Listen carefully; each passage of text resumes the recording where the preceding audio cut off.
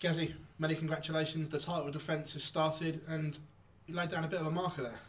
Yeah, I thought that I played pretty well, especially the first set, you know, and the problem was I looked over and I seen that I was averaging like 104 and then thought I got to keep this up and put a little bit too much pressure on myself. But yeah, I know Michael slipped up in a couple of legs. I know I couldn't start on one or two of them, but yeah, I thought overall it was a good performance. Averaging over the 100 in the end, is that a pleasing little tick off on the stats box? Yeah, but after, like I said, after dropping down from 104 it was a little bit disappointing, but yeah, I'm just glad to get a win. You know, numbers are nice to look at after you've won, but yeah, the W is more important than anything. How much confidence can you take? You come in on the back of two ranking titles, both in the Euro Tour, and very much the man to beat at the moment. Yeah, obviously winning breeds confidence, so I'm full of it, and I know this tournament's a little bit different, obviously double start, double finish, and it can get you a little bit mentally, but you know, the first game seemed, you know, I don't know, I just seem to concentrate a bit more these days and don't seem to try and put myself under too much pressure, and today it worked. You know, Michael, I think, played pretty well as well, but I just topped his game a little bit. You said at the match play you made a mistake mentally, you weren't right. How have you adapted to get it right for this one? Because this is obviously a huge part of the year.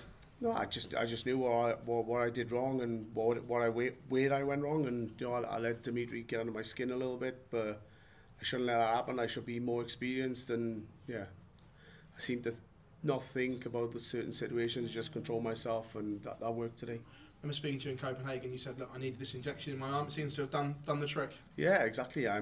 People always slating me or pulling out of a tournament, but it wasn't ranked, and you know, I thought it was the best thing to do, and obviously winning in Gibraltar and coming here and playing pretty well in our first game sort of proves them wrong and says I knew exactly what I had to do, and what I did was right.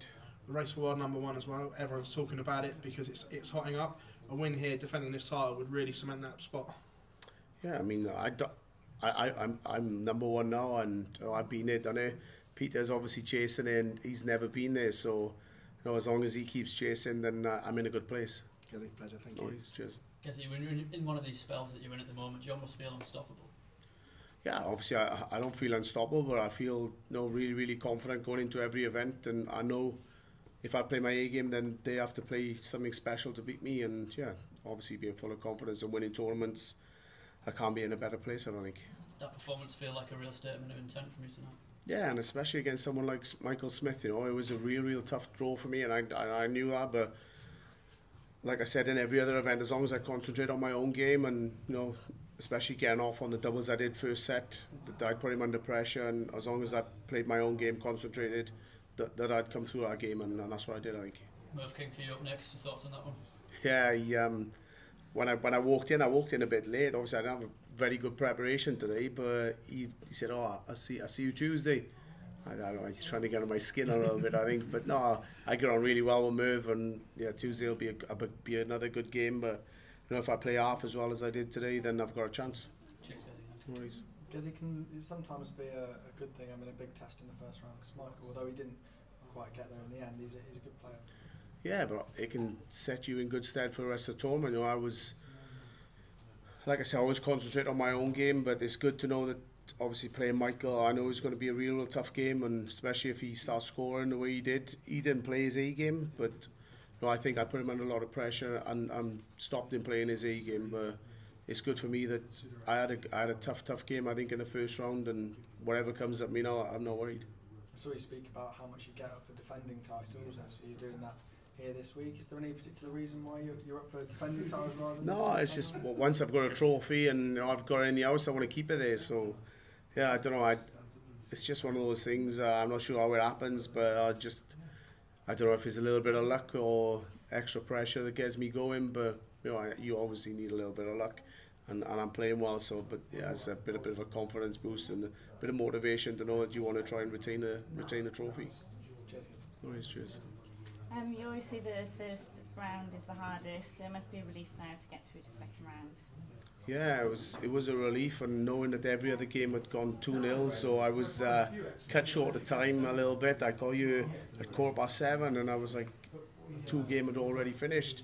I didn't realise it was starting at 6:15, and I was praying for games to go 2-1, but it didn't. And apart from I think the one before me, which gave me a little bit of extra time, and but I was prepared, and like I said, I'm confident and I'm playing well. So yeah, a bit more time to, less time to think, I think, as well. How much now do you look at the rest of the draw? Like before, you're just focusing on the first round. Like, do you look at the rest of the draw now?